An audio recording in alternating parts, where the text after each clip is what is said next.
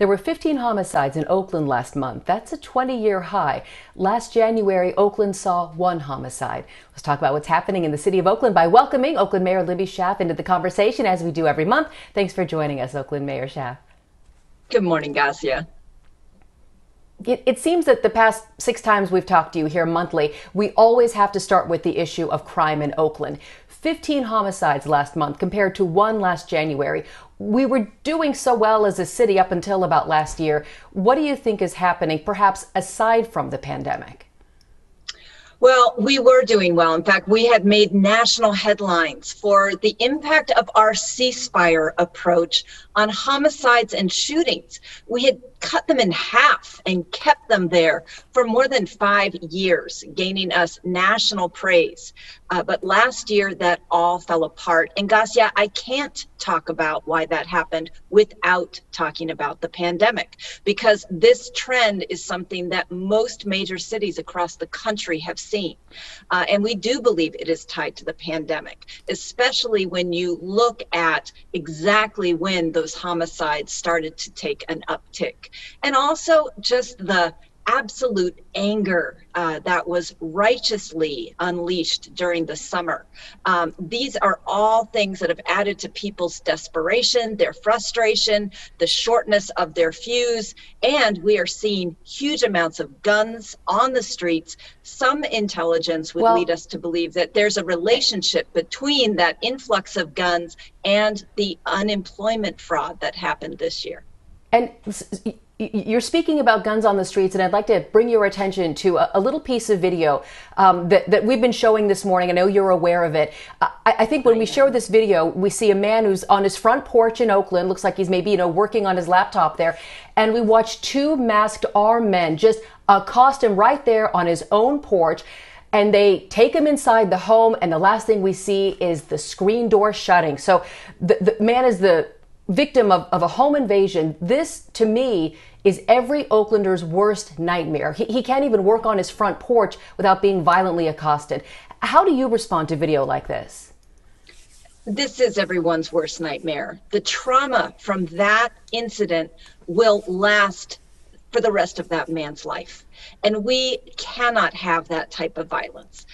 We are also seeing a very disturbing increase in youth participating in criminal activity.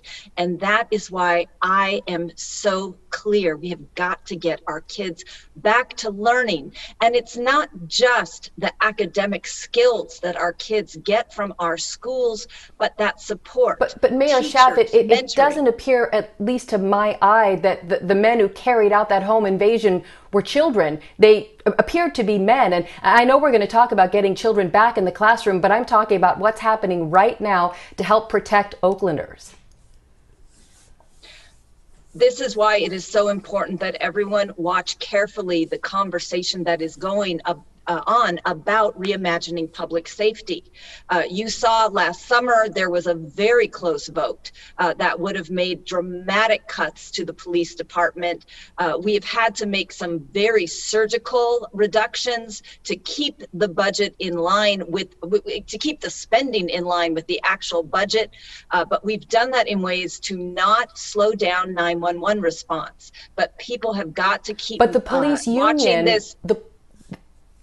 The police union points to cuts in programs such as Operation Ceasefire, which had been a success. Cuts to ceasefire, they say, are responsible for an increase in violence on the streets.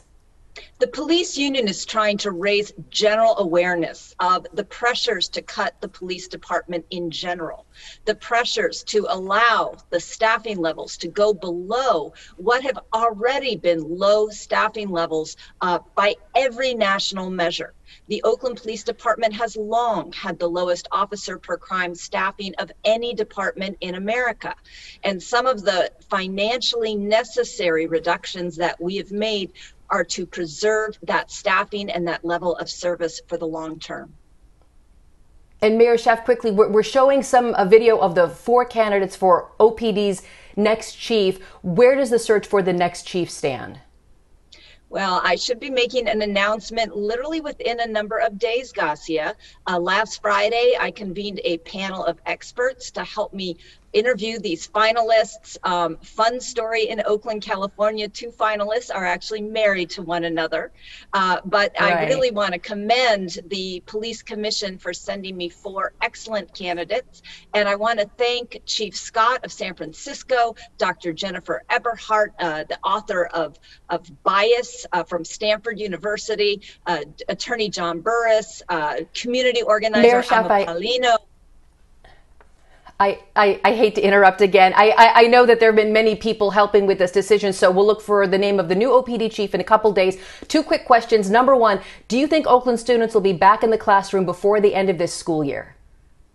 I'm very hopeful. Every indication I'm getting from the school district is they are looking to a spring reopening. We do need to get back into the orange level, and I am joining together with other mayors to call on Governor Newsom to really help find an agreement with our teachers unions. Everyone has got to feel safe to get back to school, but we've got to get those kids back to learning. That has got to be our highest priority. I know it's mine. Okay. And then finally, I know that there is some more help for Oakland businesses on the way through the COVID-19 Relief Fund. That's right. Starting today and for 6 days only, small businesses, sole proprietors, even nonprofits can get $5,000 to $25,000 grants. You can learn more at careliefgrants.org.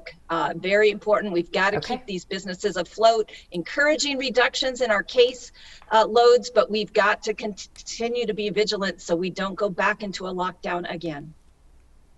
Right. And those businesses